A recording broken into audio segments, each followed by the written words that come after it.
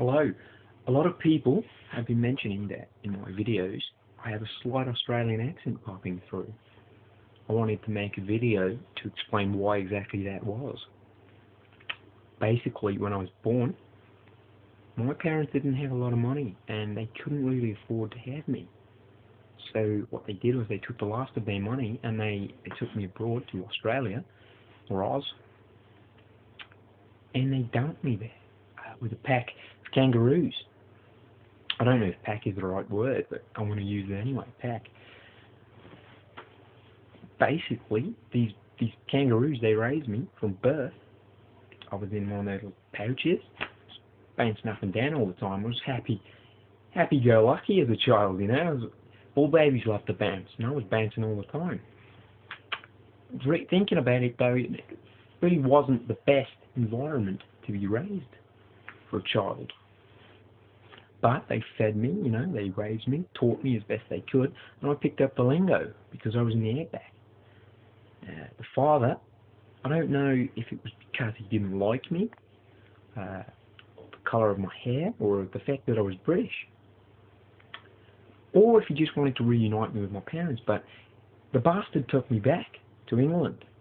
It's a clever bastard. He hopped on a ferry with me on board, stayed away, and I don't know how he did it, but he tracked down my parents. I mean, he didn't even know their names. When my parents dropped me off in Australia, they just pulled up in a hatchback and dropped me out the side door, you know. But this clever little bastard kangaroo, he managed to track down my parents all right, explain the situation to him in forms of clapping his hands together and giving them eye contact.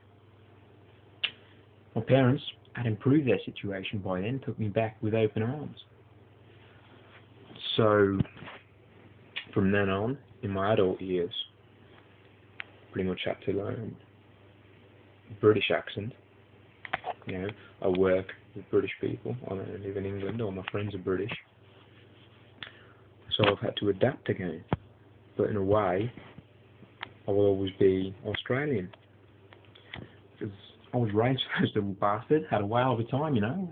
In a way, they are my real parents because they were there from birth. You know, they raised me. So I apologise if the accent crops through every now and then.